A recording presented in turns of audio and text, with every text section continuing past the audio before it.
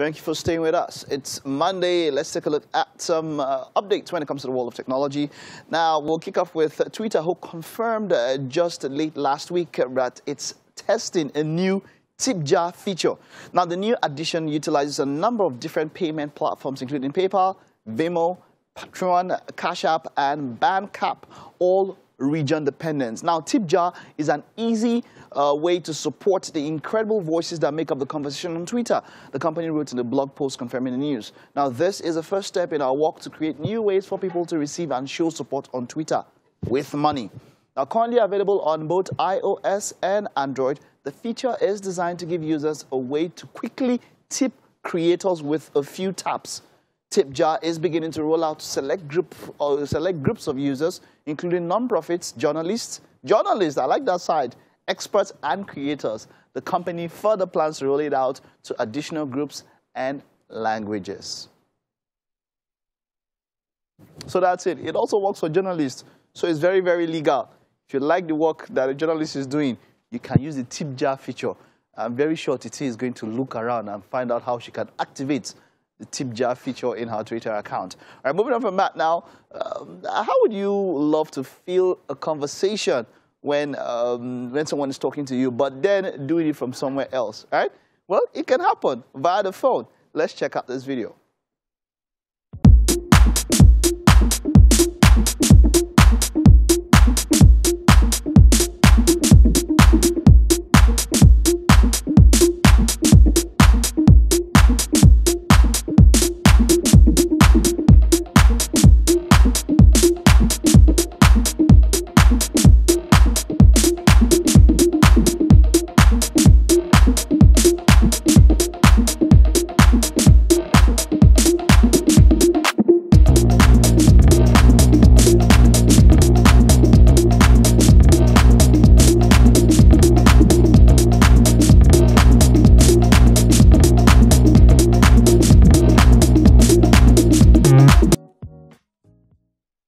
So what happens is that while someone is talking to you, you can feel what some people behind the scene here are really having a go at this one. But yeah, I feel the conversation. Of course, a design project by students in London.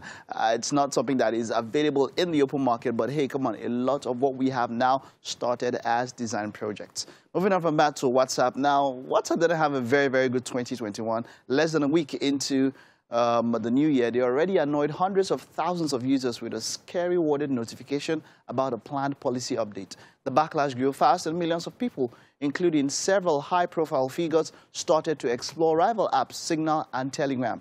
Even governments, including India's WhatsApp biggest market by users, expressed concerns. Now, in the case of India, also an antitrust probe. The backlash prompted WhatsApp to offer a series of clarifications and assurances to users, and it also postponed the deadline for enforcing the planned update by 3 months. Now, with the May 15 deadline just a week away, we're able to quantify the real-world impact the aforementioned backlash had on WhatsApp user base. Nada. The vast majority of users that WhatsApp has notified about the planned update in recent months have accepted the update, a WhatsApp spokesperson told TechCrunch. Now, and the app continues to grow, added the spokesperson without sharing the exact figures. The company also didn't share how many users it has notified about the planned update. Facebook's recent earnings calls gives us some idea. The company's family of apps had 3.45 billion monthly active users as of March 31, 2021, up from 3.3 on December 31st.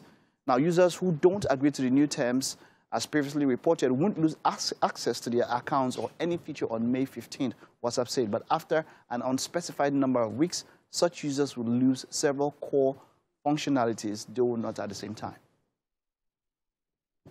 So that's it. I know most of you must have remembered when WhatsApp put up that notice about an update earlier in the year. And a lot of people were saying, no, we're moving to another place, we're moving. They want to get our own information, privacy, and all of that. They have what they want. That is not a problem. It was more or less security and all of that. So be careful, be careful. When it comes to tech issues, make sure you listen to somebody who is, a tech aficionado or somebody who is an IT specialist. Don't just listen to anybody, especially conspiracy theorists. Now, finally, what would farming look like in the future? Maybe even now it's possible. Let's take a look at this.